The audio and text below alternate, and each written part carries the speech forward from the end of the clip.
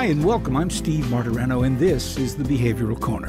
You're invited to hang with us as we discuss the ways we live today, the choices we make, the things we do, and how they affect our health and well-being. So you're on the corner, the Behavioral Corner. Please hang around a while. Hey everybody, how you doing? Welcome again to the Behavioral Corner, where we hang. What a job! I get to hang on the corner, see the folks coming and going, and as luck would have it, we bump into some very interesting people on the Behavioral Corner. What it's all about, briefly, is behavioral health. Big topic. What's that mean? I'll tell you. It simply put. Behavioral health are the decisions we make, choices, activities we engage in, and the impact all of that has on our emotional, psychological, even spiritual well-being. Big topic, covers lots of stuff. So we're grateful to have with us somebody who is in a field who also is about the business of keeping an eye out on everything. Our guest is an investigative journalist, Ed Mahon, and he's with something called Spotlight PA. That's how he caught our attention here on the Behavioral Corner. This is an extraordinary group about which you'll learn more in a moment. They are, and groups like them around the country, what I think to be the last best hope for any kind of meaningful journalism that we're going to get. So we welcome to the Behavioral Corner our guest, investigative journalist, and he's an award winner, Ed Mahon. Ed, thanks for joining us on the corner. Thanks so much for having me. No, our pleasure, our pleasure. I see your stuff in the Inquirer there, one of your collaborators, but we ought to begin for people outside of the area where we are to learn as much as we can about the nature of Spotlight PA. Tell us about it. Sure. We are a partnership of several newsrooms across Pennsylvania, the Philadelphia Inquirer, Penn Live, the Patriot News in Central PA, Trib Live, Pittsburgh Tribune Review in Western PA, and WITF Public Media, which is a radio station also in Central PA.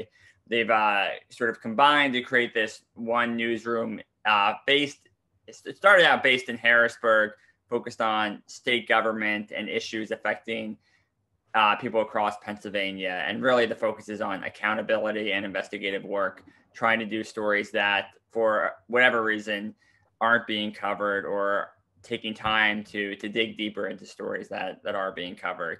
And so, now we've spread out. We have some reporters across the state now, but I'm based south of Harrisburg. Just a background for some folks who might not understand why something like this would come together. The stories that you talked about, the purview that you guys have as a watchdog, more or less, what's going on behind those doors that we need to know about.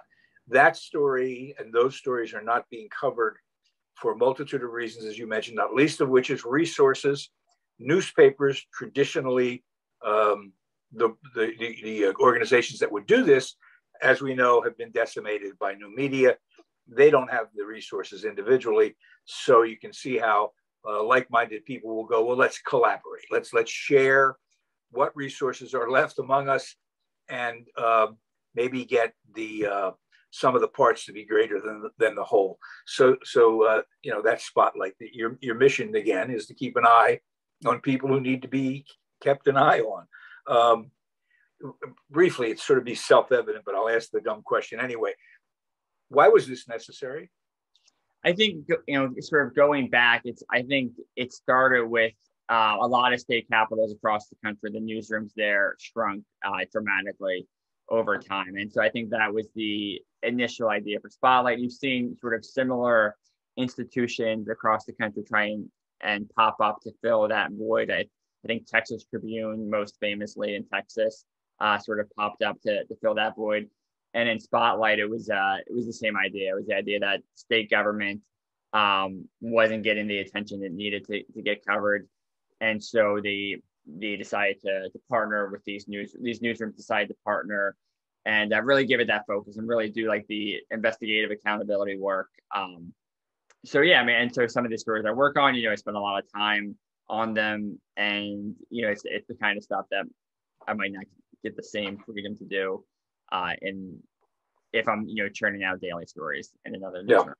Yeah. You, anybody with even a passing familiarization with the kind of journalism you do knows that in addition to resources, time is what you need, because these stories are about you go into your editor, you say, here's what I think we should take a look at, and it's not who shot who.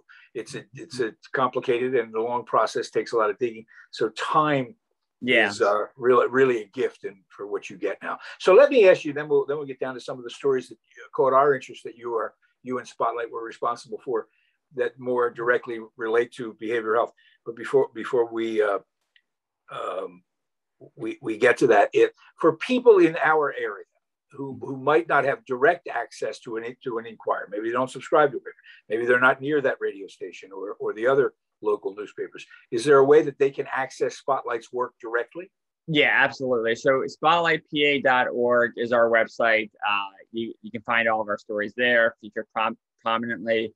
We also have a daily newsletter that we send out every weekday, PA Post, that you can sign up for there, which is a great resource, not only for our stories, but for sort of a look around the state about what's happening.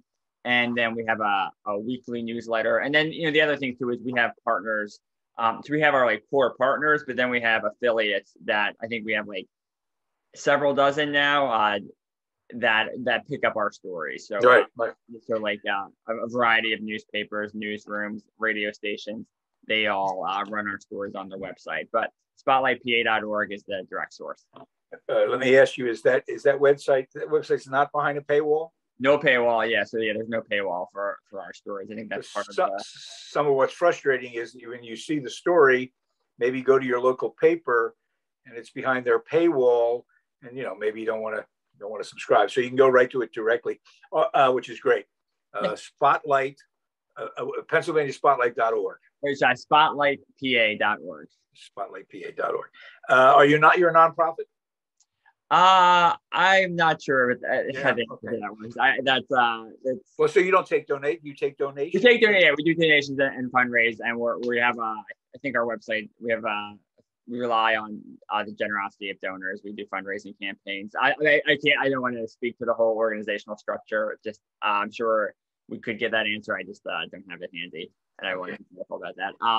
But yeah, we rely on donors to help fund our mission, and then we disclose all of our donors as well. It's all on our website as a measure of transparency. Can we get a brief background on your career as a journalist? How long have you been at this? Sure. Yeah, I've been out at this since full time since 2006 or so. I started out as a freelancer for the suburban section of the Philadelphia Inquirer. I grew up in Delaware County, Pennsylvania, and then after I went to college in Philadelphia. Did a volunteer program in Tacoma, Washington for a little bit after that, working at a homeless shelter, and also working on a sort of a monthly newspaper there. Came back to Delaware County, freelanced for the Inquirer for a little bit for their suburban section, which was a blast. And then covered K-12 education in Center County for the Center Daily Times, which I loved covering education. It was a fascinating mix of policy and people and politics.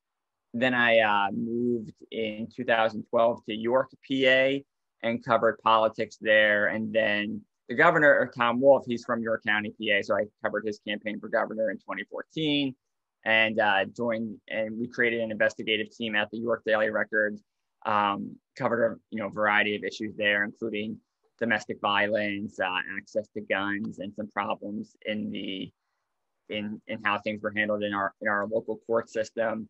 And then I moved to WITF. They had a project called PA Post in a few years ago. Did radio stories, which was fascinating. I love doing radio. And then I worked on the newsletter PA Post. And then about a year ago, Spotlight PA and PA Post merged. And then I got a chance to join Spotlight, and I was thrilled to join Spotlight. And really embrace some of the investigative and accountability work they've done there. And since I've been at Spotlight, I focused a lot on human services issues and drug and alcohol issues. And so that's been sort of my main focus. Yeah, and those last two drug and alcohol stories that you covered are of particular interest to us. But just one thing to check your bona fides here now. You claim to be a proud son of Delco. Okay. All right. How do you pronounce Water? I changed this a long time ago when I do it water. I have watched Mayor of Easttown. I do love Home. The Homes really got me on that show. My parents talked about that. Did it drive all you Delco people insane or what? Oh, I mean, I loved it. I was watching it, trying to like figure out exactly where is this in Delaware County, and I sort of came to some conclusions. But that the detective, I don't know how many people I'm going to go on this, but I feel like the detective was from Upper Darby, and then they were like the one detective, the male detective was from Upper Darby, and the other ones were sort of like Western Delaware County. That's sort of yeah. Naturally, they killed the guy from Upper Darby. I didn't want to get spoilers. Yeah, their Daily Times was in there. They his paper. His mom's house had the Daily Times, which I thought was interesting. Well, you know what? I mean, look, Delco is Delco has been the source of a lot of fun in our area for many years. They have a great blue collar rep. There's just no other way to put it. And I spent the last 25 years of my life before moving in up the Upper Main Line in Berwyn, and the township is Tredyffin Easttown.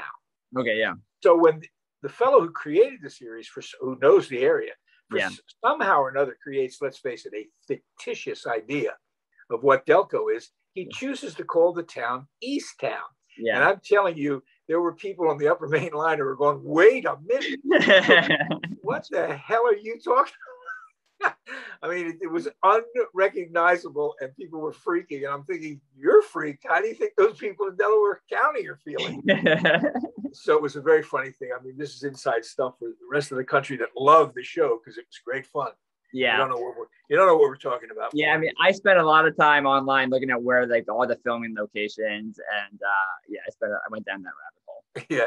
Yeah. They spent a lot of time in Wawa, which is I'm sure around the country they were going, what the hell did they just say? What is a Wawa anyway? Yeah, well, in high school I did work at a Wawa, so that is very sure. Everybody either worked at a Wawa growing up or flinched something on the way out. Anyway. Let's get to the meat and potatoes of this thing. You've done a lot of stuff with Spotlight on the Commonwealth of Pennsylvania. Mm-hmm. The stuff that caught up my attention, of course, is the drug and alcohol stuff you've done. A couple of pieces come to mind immediately. First of all, you did a investigation into the Commonwealth's oversight responsibilities. What are they responsible for with regarding drug and alcohol facilities in the state? Yeah, and this was a project I worked on with Aneri Patani. She is a reporter and correspondent at Kaiser Health News. She used to be a reporter in Pennsylvania, but she and I worked together on this. And the Department of Drug and Alcohol Programs, they're responsible for licensing and inspecting several hundred of these drug and alcohol treatment providers in the state. I think it's like around 700 right now. And so they go in, I think we do annual inspections that are scheduled in advance, and they're supposed to monitor these places to make sure that they're safe for people to go to. And, I think what we found in our reporting was that there were, several shortcomings within the department's work, in sort of what they were doing. And we found instances of people facilities that despite repeat violations, stayed opened, and there was harm to people after those violations. And that was the big focus of that. The shortcomings of the Commonwealth regarding oversight, what was it a result of? Probably many things, but what I'm wondering is, when the Affordable Care Act came into being, it opened drug and alcohol insurance coverage enormously, and there was a corresponding explosion in growth of treatment facilities. Was the state playing catch up in that situation? I think our reporting didn't focus so much on like the impact of the Affordable Care Act. I mean, that is definitely a worthy question, one worth exploring. I think we really focused on sort of when the Department of Drug and Alcohol Programs was created, which was 2012. That was sort of our main focus, because this department was created. The idea was to give drug and alcohol issues the attention that lawmakers felt they deserved. So we really focused on from 2012 on. And I think there were a couple of things we found. One is just the actual the lacking of staff and resources was a chronic issue. There was also just the powers that they did have. They can't find treatment facilities on their own, or they can't find treatment facilities. Even if they find violations or repeat violations, they can't find them. And the department is often reluctant to shut down facilities that have problems or to even reduce their capacity. And that does speak exactly to the issue of just the high demand for drug and alcohol treatment, because it is important to have these services. And so that is a real conflict, and it's a conflict of it's the conflict of philosophy too. It's like what the department's role is. I think the secretary of the department told us that they want to try and keep these places open. They want to try and help them succeed. And so there's conflict over what to do when places are having chronic problems.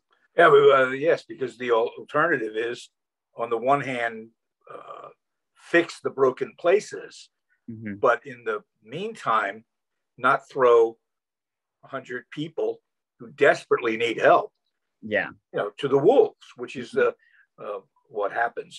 This whole process of oversight by the Commonwealth, as you say, was born in the middle of this tremendous opioid epidemic that literally was just slaughtering people. The introduction of fentanyl, as you know, was a game changer. Now people didn't have the luxury of time, because the chances of getting a bad mix was great. So beyond that, you ran a piece very recently, which was really an eye-opener, because it just shows how much confusion still exists in what do states do, what do local authorities do. They want to help. They know it's no longer strictly a law enforcement position, but we have conflicting laws and regulations. And in this case, a fellow you profiled and his family ran smack dab into one of the really big issues now, and that's medical marijuana. Give us the background on that story. Sure, yeah. I'll sort of start in September of 2020. Tyler Cordero, he had a long history of struggling with heroin addiction. And by September of 2020, he had recently left jail, and he was uninsured, and he had relapsed, and he wanted to get into addiction treatment. His family says he went to an assessment office to see what his options were. And they say that's when he found out that he had lost his Medicaid coverage, which they didn't really know would happen to him because he had been in jail recently. And then he understood that even when you don't have Medicaid, there's this funding system in place that's supposed to catch people who are going to fall through the cracks. And it's the county offices can provide funding to fill in for coverage until someone gets on Medicaid. But his family says he was told he didn't qualify for that funding. And the reason was his medical marijuana card. They didn't understand it at the time. They thought it was ridiculous, but they were desperate and didn't have much time to think about it. So Tyler's mom and his sister, they kept making phone calls to every hotline, every 800 number they could find, looking for help. Meanwhile, he's outside his mom's house, sleeping on a couch, going through withdrawal. And, they had all this struggle, and this sister said they kept running into this barrier of this medical marijuana card. They tried to navigate the system without insurance. The mom says they ran into a bunch of problems there as well. And eventually, a few weeks later, he walked to a bathroom. He went to his mom's house. They had pizza. They talked about options. He went out to go walked to a local gas station to buy cigarettes. He went inside the gas station bathroom, overdosed, and he died later that evening. His mom, noticed that he was missing for about after about 45 minutes, she drove around and she arrived at the gas station right at the same time as the ambulance. So how old was he? He was 24 years old.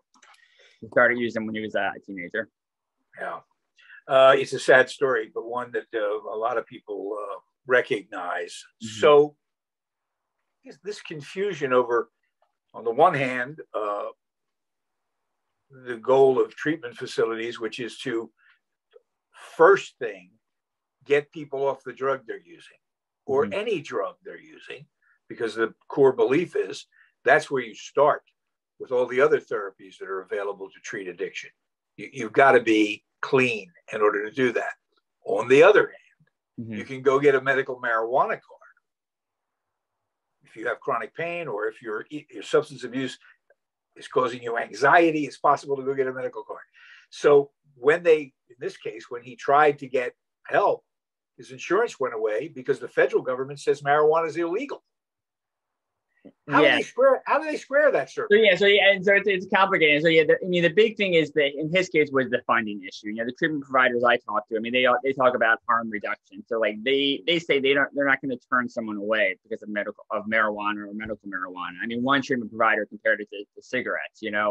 Like they're not going to turn, like heroin is far more deadly, and that's the immediate thing, and that's what they're going to focus on. So it's really, in his case, it's all about paying for the treatment.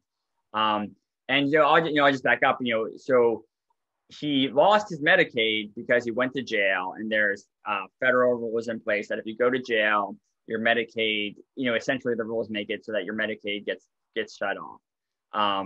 And so he went to jail, and his Medicaid got suspended. He didn't realize it till later, and by the time he realized it, trying to jump through the hoops to get the Medicaid back was going to take time.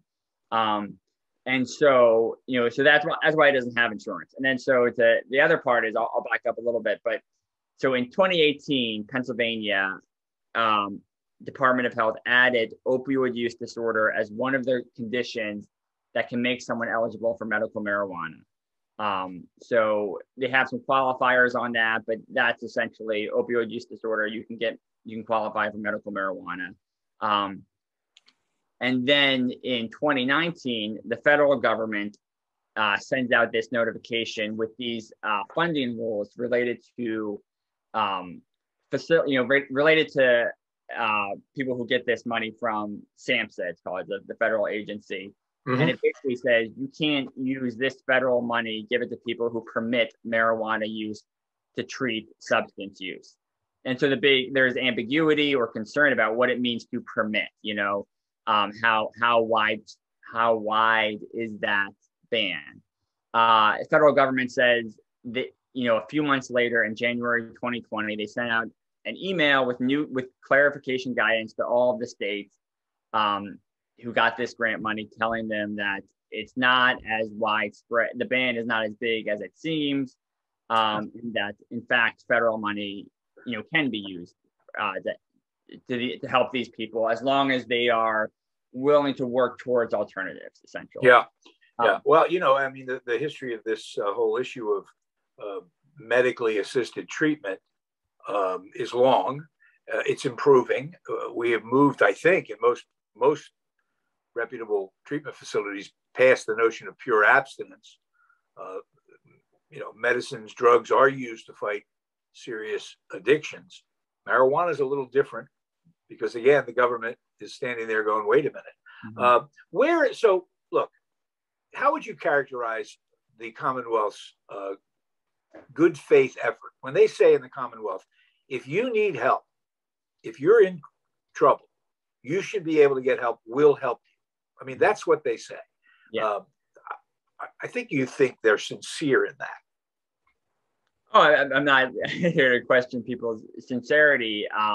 But the question is whether there are cracks in this system, right? And there's an acknowledgement of the cracks in the system. I think that's the big question. I think that was Susan Osterman, the mother of Tyler. That was her big concern throughout, many interviews with her is in her view, you can't fix this until you acknowledge what went wrong in this case. And so I think the issue in Tyler's case that we were trying to report out is how wide, and so we, many of these drug and alcohol offices wouldn't provide federal money to people to pay for treatment for people like Tyler. We had questions about if how often they were using other money to fill in the gaps. It wasn't clear. A lot of places wouldn't elaborate on their policies. And so that's the big question, for us and driving and looking forward is, what are these places going to be doing now? And are they recognizing, what happened in this, and have they filled the holes in this system? Yeah.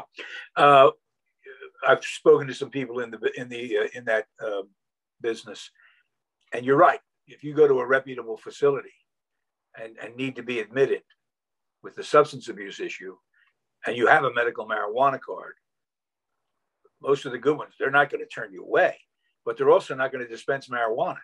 Yeah. They don't have a license to do it to begin with. And they probably don't want to go down that road until there's more evidence about its efficacy. So, yeah.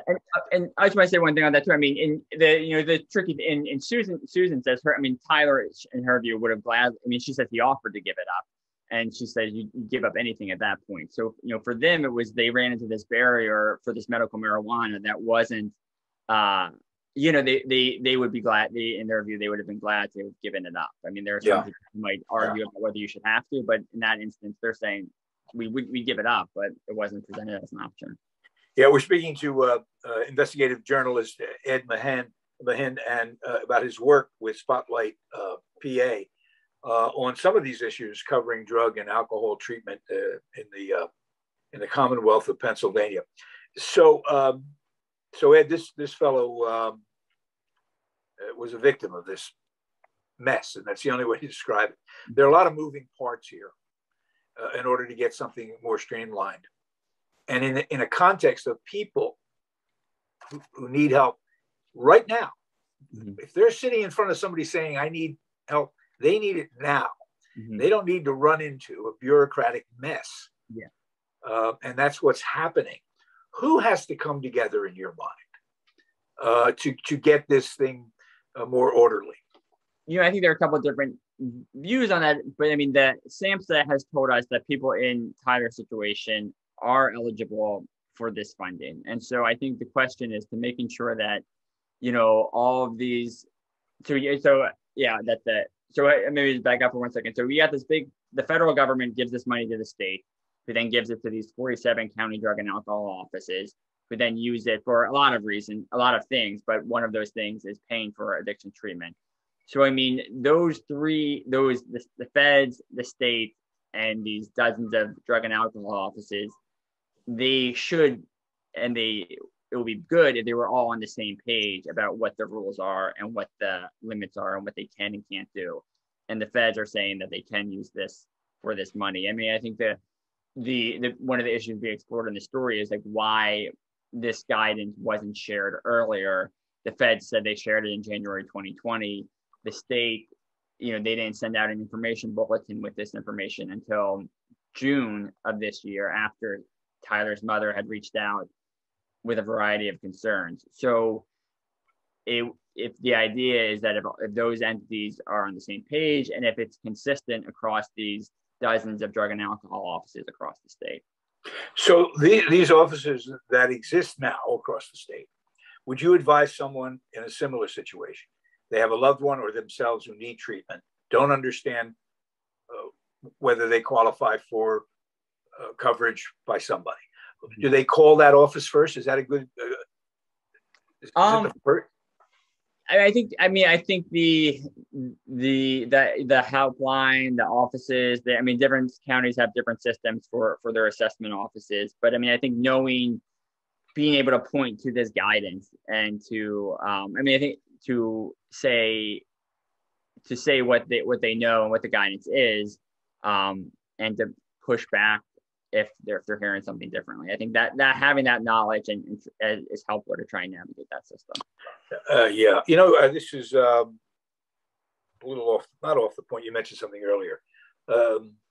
Incarceration. What did you, if anything, learn about what goes on when someone is incarcerated with regard to treatment? What kind of treatment can someone expect to get locked up in Pennsylvania? Oh, yeah. I mean, that's an interesting question. I haven't explored that so much in this story. I know county jails vary in the type of medication assisted treatment they provide, but I'm not, I haven't done a story about that. It's definitely an area I'm interested in reporting more on, but I know that some counties offer medication assisted treatment and some don't. Well, I guess, I mean, you frame this story against the tragic backdrop of a young guy overdosing. But I came away with it, at least with the sense that in my lifetime, we've gone from lock them up. That's it. That was the strategy. Just say no. If you don't, we're going to lock you up. To no, we've got to do something. Mm-hmm. On an official level, on a statewide and a federal level, we've got to do something. So when I look at stories that go, okay, here's what's going on. They're not doing it well. They got to do a little better. At least we're there, correct? I mean, yeah, I mean, that's definitely a good perspective to have on this. I think, we talk about the Medicaid issue as well. For instance, this all happened to Tyler. He got spent like nearly 2 weeks in jail in August of 2020 on a drug, an old drug paraphernalia conviction. That is what led him to have his Medicaid suspended. Shortly after that, in September of 2020, the state changed some of its practices with the idea that they created more of a delay in when somebody loses their Medicaid benefits. They created this 15-day delay before that formal process starts. So potentially, if that system was working the way if that system had been in place in August, then he wouldn't have lost his Medicaid, and this wouldn't have been an issue. There's still ways you can have gaps with this new system with Medicaid, but potentially that would help address situations like this. So yeah, I mean, I think there are, and I think what the state is, the Wolf administration is, their public position, what they told us is, this is a right, people have the right to access addiction treatment. And so it's a matter of addressing, when the system falls short of that. Yeah. Listen, we thank you for your time. We really appreciate your work. Ed Mahon from Spotlight, PA. You guys are doing, some great stuff. I don't know where else we'd find out about these issues if it weren't for organizations that are coming together like Spotlight, PA did. Hey, before we let you go, what are you working on? Anything you can tell us about? We're doing some follow-ups related to this issue, to the medical marijuana issue. I'm not sure the timeline for that. And, I think we've been following we didn't talk about this on the show today, but Recovery House legislation, there's supposed to be, so a few years ago, the state lawmakers, they passed a law creating this system for oversight of recovery homes. And the process of actually getting those rules in place has been delayed several times because there's a big concern about if you make the rules too strict, you're going to do more harm than good.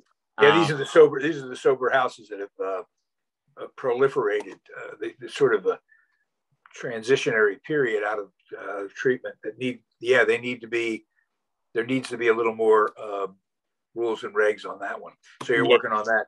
Yeah. We look forward to that work too, because that could go a long way towards shedding light on this.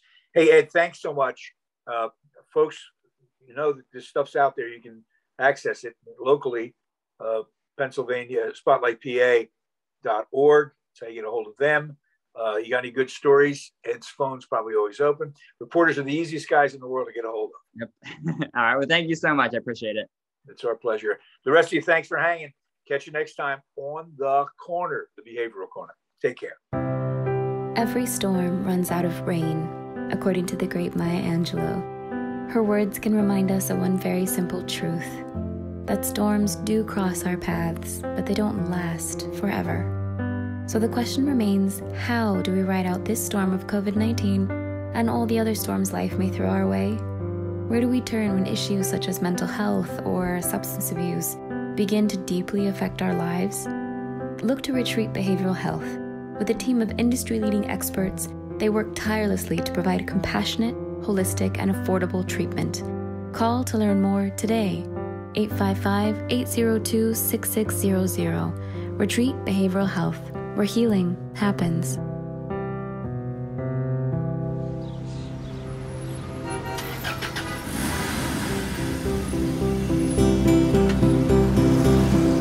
That's it for now.